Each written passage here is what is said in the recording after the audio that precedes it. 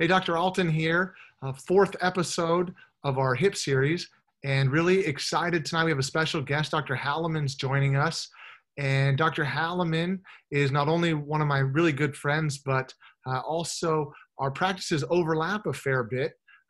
Dr. Haloman's a hip preservation specialist. So he has the distinct honor of having done two fellowships. One of those was in sports surgery, where basically you learn how to do arthroscopic surgery and take care of things in a minimally invasive way. And then he went over and actually traveled to Europe, where they've pioneered a lot of hip preservation and the thought process behind it.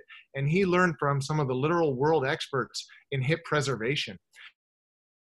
And so his practice now and my practice overlap a bit in that I do a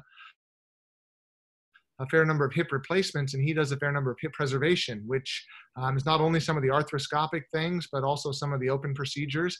And he's agreed to help share his expertise with us tonight. So I'm really excited to hear some of his content, and we'll have a little back and forth between us as he's talking through some of these topics. And then at the end, he has agreed to make himself available for some live question and answer, like we have done with some of the other series. So Sean, thanks for taking the time out of your evening.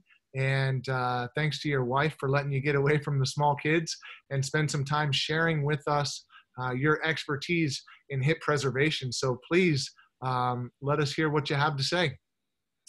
Well, thank you. I'm excited to be here, and I think that's maybe a little bit nicer of an introduction than is deserved, but I appreciate it nonetheless.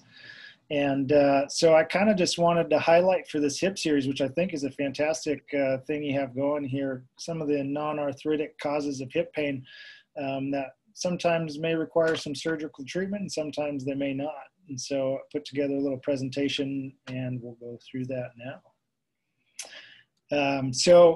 When I think about the hip, I like to think of it in layers, and I've laid out a couple of those layers here. We start with the deepest layers, the joint, the actual bone and cartilage, and the pain that you can get from that, from different pathologies or problems, are hip impingement, dysplasia, and we'll go over all this so you don't have to get hooked on these terms. We'll talk about labral tears, which is a pretty hot topic, and just general joint inflammation.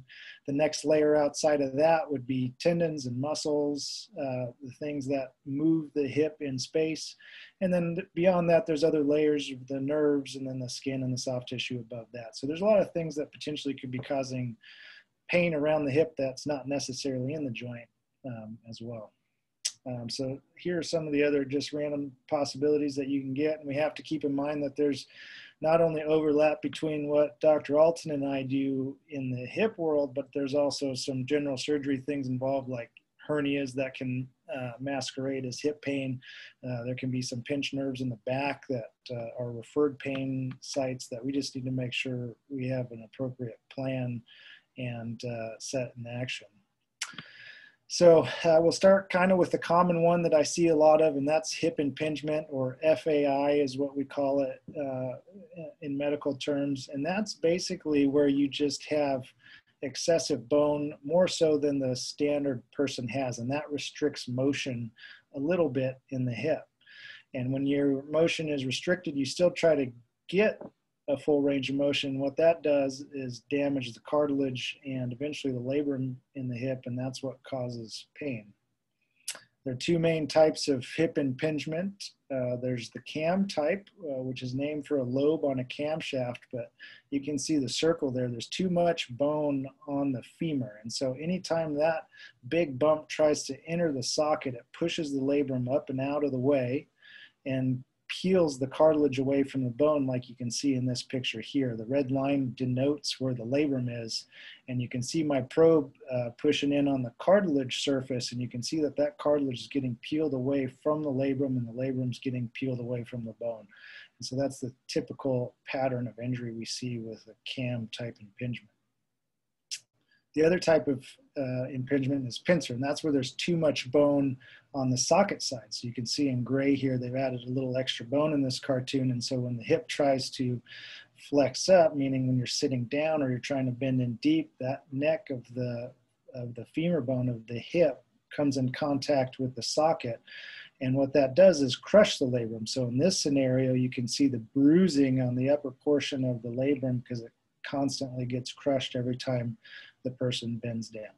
Now, Dr. Haloman, I commonly see these people once that cartilage loss is complete and then we do a hip replacement, but you commonly see them much sooner. Are people born like this, or is this something that develops over time? What's your understanding of that? It's actually a combination of both of those. So there's a big genetic component, but there's also activity level when you're younger. So we know that it's more common in young males who tend to participate more in high impact activities, and they tend to develop that cam sort of impingement more frequently than women do. And women, on the other hand, tend to have that pincer, and that tends to be just more of your anatomy that you're born with and not something that's created over time. Got it.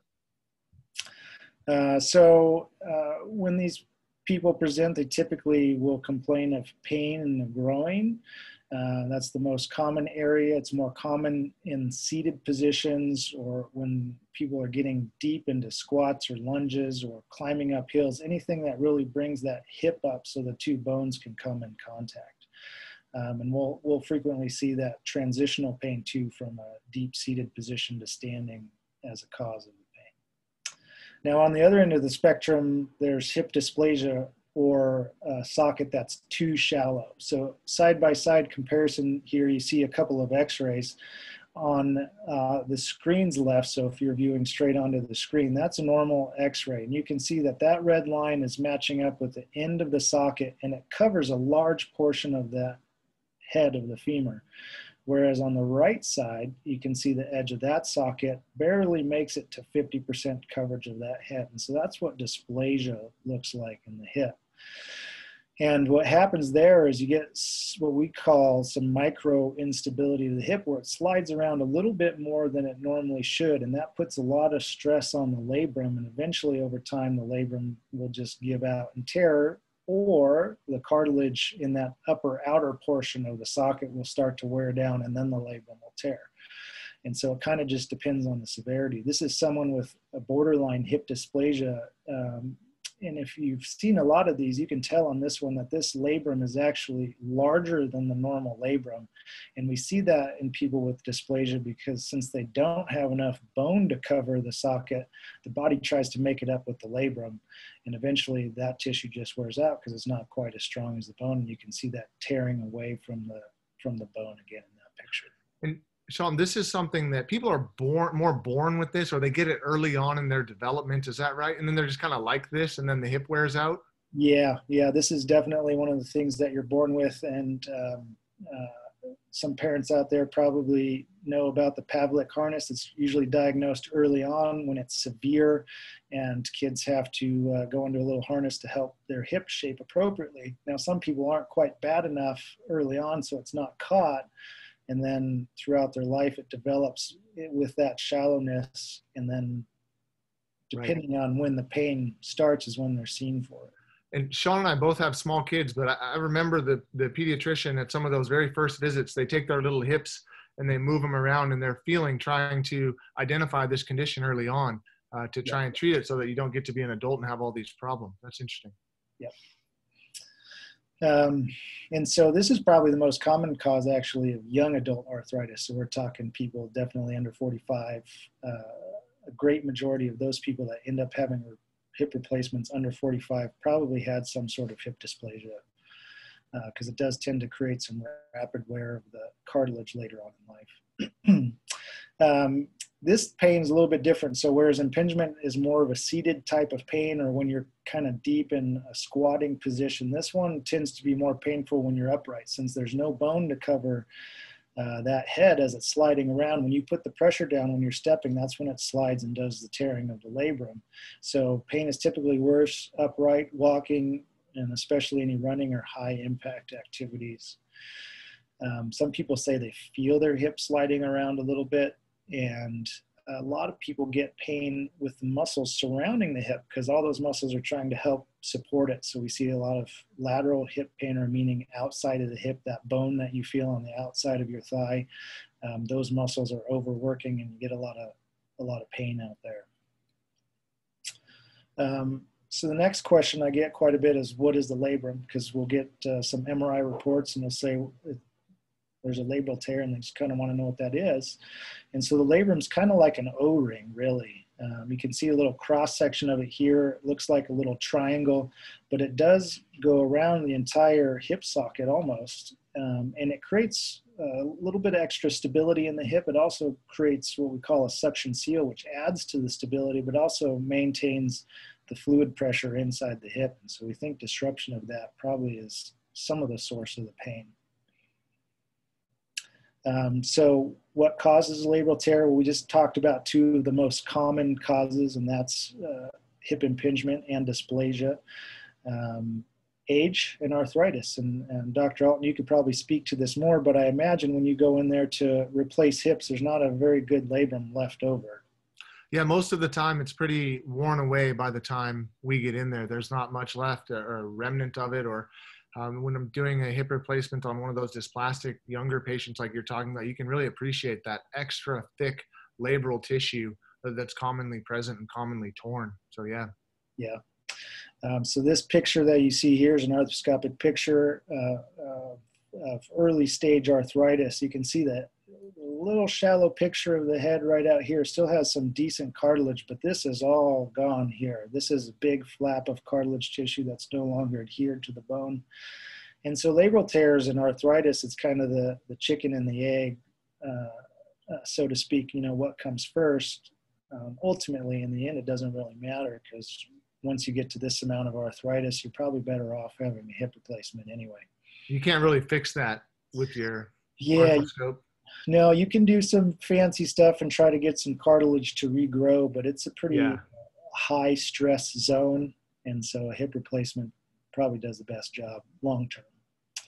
There's some other uncommon causes of labral tears, pure trauma. So if someone dislocates their hip, it's pretty hard to do that, but that's certainly going to cause a tear in the labrum. You can get some rubbing from the iliopsoas tendon that eventually probably causes inflammation-related tearing of the labrum. And the same with what we call subspine impingement. This just means one of the areas of your pelvis bone is a little bit bigger than normal. That's not in the hip socket, but that can cause some labral tearing as well. And so the other thing is, does a labral tear actually cause any hip pain? And that's kind of a yes and no answer. So on one hand, we do know that the labrum, especially where it tends to tear, has a fair amount of nerves and pain fibers. And so that certainly can be cause of pain. But we also know that you can get an MRI and have what looks like a labral tear on the MRI, but have no symptoms at all. In fact, we've had several studies with just healthy volunteers who've never experienced any hip pain get a hip MRI that shows a labral tear. So just having that alone without any other clinical findings is not something we like to chase after. We also know that the labrum deteriorates as we age, like we talked about with arthritis, and those chronic tears tend not to produce the same pain as a hip impingement or a hip dysplasia type of tear would cause. And you're probably more likely getting pain just from the general arthritis and inflammation of the joint than just a labral tear in that situation. So how do we diagnose the cause of hip pain, since there are so many? Well, we rely a lot on your history of the pain and what you're feeling, the quality of the pain, the quantity of the pain, where it's located. You see this person putting his thumb and index finger, we call this the C sign, and that just means that it's somewhere deep in there. Front to back, you could poke it with a hot knife, and that's where the pain is. And that's pretty typical of more joint type of pain. And then we do a physical exam, put you through various maneuvers, watch you walk, see you do some different things, because those help elicit whether the pain's coming from in the joint or maybe it's one of the muscles around the joint that's really causing all the problems, and we don't have to worry about any of this stuff. Then we'll typically get some x-rays, because that shows us a lot. This picture shows us a pretty big cam deformity you can see right here. So normally if you look at this undersurface, there should be a big dip between the radius of the head and the neck, and you see that on the back side of the femur, but here you see a big bump right there. So we know that's a cam, and if there's any pain with impingement, then we have ways to address it. Then we'll usually get an MRI, because that shows us the soft tissues a little bit better. You can see that outlined here. There's a little nice arrow sign there pointing to the labral tear on this person's hip MRI. And then we talk about treatment. So we can treat labral tears and we can treat impingement and dysplasia without surgery. And a lot of times that means physical therapy. Sometimes it's just a matter of getting some increased strength around the hip and the core to get the pelvis in a better position that you can avoid having pain in the hip and have a normal functioning hip. And we're certainly not going to operate on you with a labral tear if you don't have any pain. And so that's kind of the goal. We know that pain in and of itself will shut down the muscles that surround the hip joint. And so if we can wake those back up and get you some more stability just with your own strength, that's kind of an ideal way to treat it. So some other options, we do injections. Steroid injections help with the inflammation. Sometimes you're just stuck in this cycle of inflammation in the hip that the tear inflames the joint lining and the joint lining puts out more fluid, and back and forth you go. And the steroid injection is good at calming that down. I've had a couple people get one injection and say it solved their hip pain forever. So that's always a potential option. And Dr. Haloman, you do those injections, right, in the office? Yeah, we do those under ultrasound, so we know exactly where the injection's going. The nice thing about them is they're also diagnostic. So we put numbing medication in there, and if we're at all concerned about, is this a muscle around the hip or is it in the hip joint itself, by directing that needle into the hip joint and giving that numbing medication, if the pain goes away, then it's a slam dunk. We know that all that pain's coming from the hip joint, and it's one of those things we just discussed that's the problem. But if we give you that injection and there's no pain relief, then we got to start looking elsewhere. So it's helpful for two reasons: potentially therapeutic, and potentially helps us with the diagnosis. Yeah, that's a great point, man. And I do that from time to time, actually pretty commonly, where I'm like, hey, go see Dr. Haloman. He can put this medicine right there. And that'll really give us a lot of information, because from my standpoint, the last thing I ever want to do, well, one of the last things I ever want to do is replace somebody's hip if the pain's not coming from their hip. Because I mean, I can make an x-ray look beautiful, but if your pain's coming from something else, then it's not going to help you at all. So thanks for clarifying that. Yeah. And then there's some more alternative types of injections that are kind of in early phases of studies that we offer, like PRP, which is platelet-rich plasma, where we take your own blood and spin it down to the platelets in the plasma. The theory behind that, especially with early arthritis, is that it has a pretty powerful anti-inflammatory benefit. And I think in the knee, in a couple of series, it's been shown to last longer than a steroid injection, but may take longer to work. But these, again, are all not currently covered by insurance, and so there's a little bit of risk associated with those. And then surgery. So for impingement in particular, we can go in there arthroscopically with a little camera, a couple of small incisions. We can go find that labral tear, and you can see there a couple of threaded ropes are wrapped around the labrum right in this area right here, and that's how we repair the labrum. You can see the tearing underneath, and what that does is compress the labrum against the bone and give it a chance to heal in the appropriate position. And we almost never will go in there arthroscopically and just fix a labrum, because usually, like we talked about, there's an underlying problem that causes those labral tears. So we'll fix that at the same time too. If you have too much bone on the socket, we would shave down some of this bone up here. If it was too much bump on the neck of the femur, like with those cam deformities, then we would shave that down also. And so that's what this is showing here. You can see on this picture here, you got a big old bump, and then this is after surgery. You got a nice smooth contour, more of a round head. And so you can imagine when this hip went up and in, it was pushing up against that labrum every time. And now when this one goes in, it's got a lot of room to clear. So that's type of stuff we do arthroscopically. Now dysplasia, we treat similarly. We tried all the non-operative methods with physical therapy and injections if you're a little bit older. Now, young people with severe dysplasia that are starting to have signs of pain, you're probably going to do one of these hip preservation procedures sooner, because you don't want the cartilage damage to progress too much further. So this is open surgery. This is a fairly large surgery. You can see these are immediately post-op. What we do is we have to break the bone around the socket so that we can reorient it to give you more coverage over the top of your femur. And that really helps reduce the stress on the labrum. It helps even out the stress across the cartilage, so it reduces that risk to be needing a hip replacement later on. But this is a bigger surgery, no doubt about it. And then you might have dysplasia and you might just be better off with a total hip replacement. And this is, I think, where we have a significant number of crossover also, is if you're starting to get into your 40s and 50s and you're having hip dysplasia, there might seem like there's some joint space, but then we get an MRI and we see some signs of cartilage wear. Maybe we see little cysts in the bone, or we see that the cartilage in a specific area is thin. So maybe globally on x-ray it looks okay, but on MRI there's a certain area that doesn't look so good. And I think, and you can correct me if I'm wrong, but these people tend to do a lot better with the total hip replacement than they do a big hip preservation surgery. Yeah, I would agree with that. I think the literature would support that. I think this is one of the areas where our understanding of this pathology has progressed rather recently. And I know that my indications for hip replacement based on MRI findings have expanded as we start to understand this more. And also, you know, the more patients we see with these full thickness areas of cartilage loss on the MRI, even if they have preserved joint space on the x-ray, but got a bunch of bony edema in the femoral head and on the pelvic side, they actually, in general, at least in sort of my experience, have done really, really well with hip replacement. So it just tends to be sort of how symptomatic are you and how painful is this? And, you know, is there an anatomic reason that justifies putting you through the operation? So yeah, I totally agree with you on that one, Sean. What do you tell people, 40-year-old with pretty bad dysplasia that has signs on MRI of arthritis, about the longevity of the implant?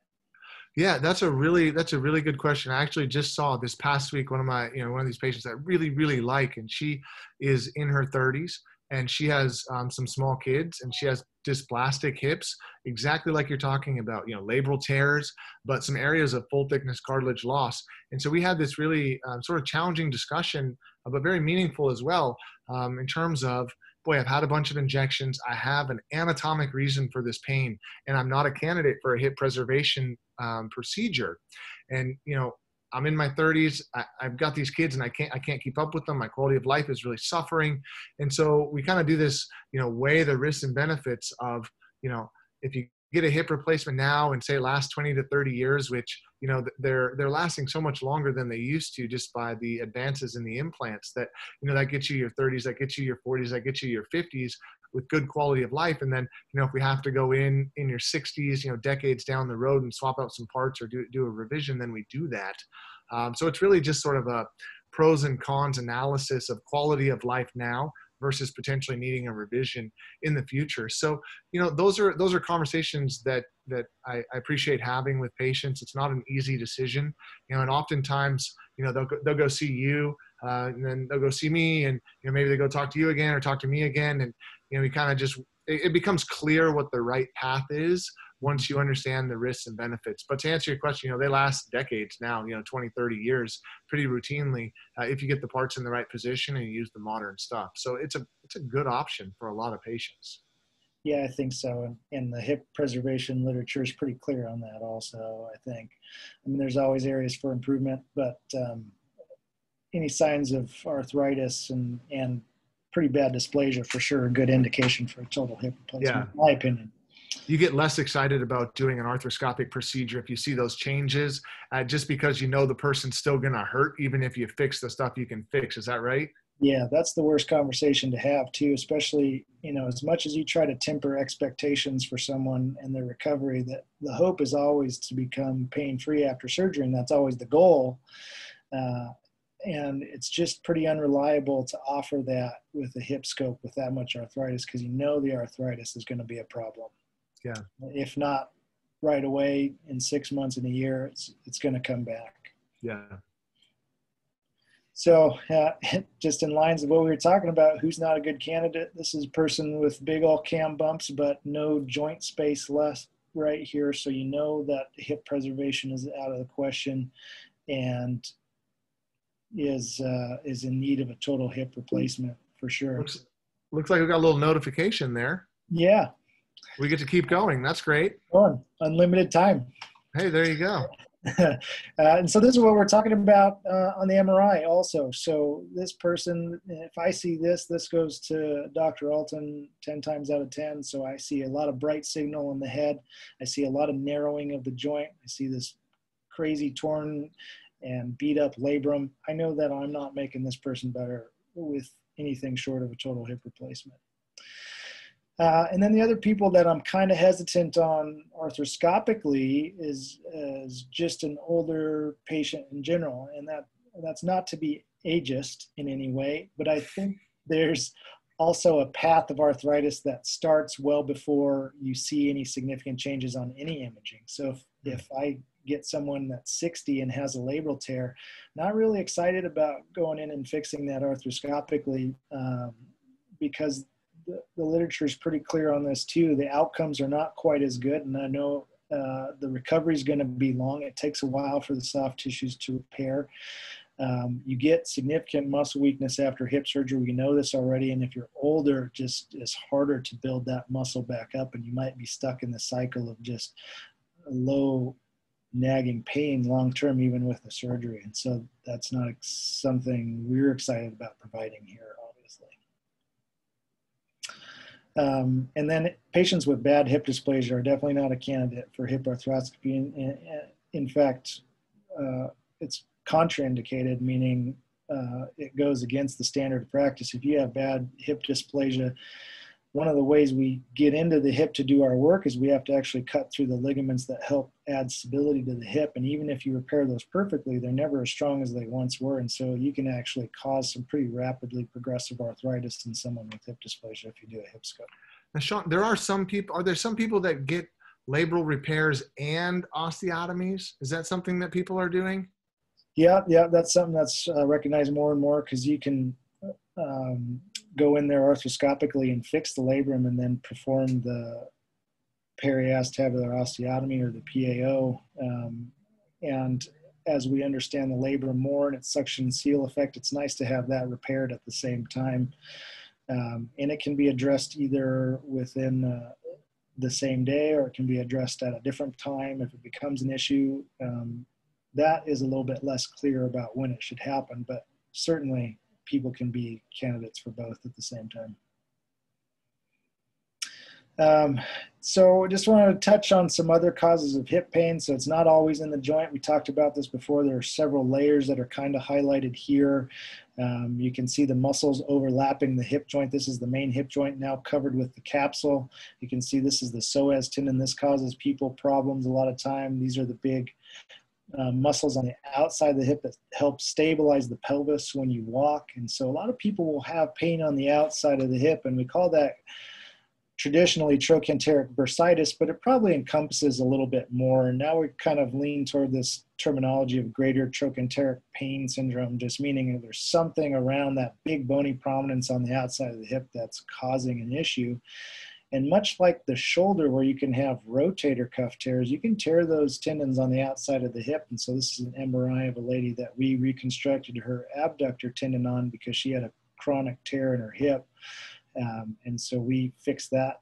We do that both arthroscopic and open, depending on how long it's been there and how far it's retracted. Again, we have our standard treatment protocols for pure bursitis. Those tend to get better with a little steroid action and some PT. It's commonly caused by some tendonitis of the abductor tendon and just general weakness. As we get older, the muscles get a little bit weaker, we get set in our movement patterns, and that recreates this problem over time that physical therapists are pretty good at fixing. Injections are good at getting rid of that immediate pain to make the PT a little bit more effective. And then if there is a tear, then we repair it, because it probably is going to do a lot better if you just get it back to normal anatomy. And then buttock pain in the butt. I get a lot of people coming in saying they can't sit down, the sit bone hurts, it's a real pain in the you-know-what. And there's a couple causes for that. One of the most common ones is hamstring injury. So runners for sure get a lot of hamstring tendonitis right here where it attaches to the sit bone. water skiers traditionally either have tears or tendonitis from this. And athletes frequently will have some hamstring problems, but it's not always athletes. As we get older, again, tendons just kind of tend to degenerate, and wherever they're feeling the most amount of stress, that's where they tend to start falling apart. And I get a lot of elderly patients that hike still, are very active and young in nature. The age number might not show up, but they're very active and young, and they have this pain. And sometimes we'll see a full-on hamstring tear. This was from a lady who was a CrossFitter. She's 62, went to do some sprints and felt the pop in her hip. And then you can see the edge of her hamstring tendon right here when it's supposed to attach right here on the bone. So we went in and repaired that. So any kind of acute tears, meaning they just happened from a trauma like that wind sprint CrossFit activity. The partial tears, sometimes we try to get away with physical therapy, especially if it's just tendonitis. Maybe we offer an injection, cortisone or PRP in that location. PRP is kind of great for that, for tendonitis actually. Now, if the partial tear extends a little bit further and involves more tendons, which there are 3 that normally attach there, then we talk about maybe we just need to do surgery and reattach it to, again, restore normal anatomy. So that's all I have.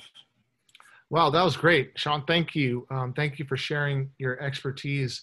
I know that I am personally very glad that you're part of the group. And I think that having your sort of unique skill set really adds to the level of care that we can provide for our patients.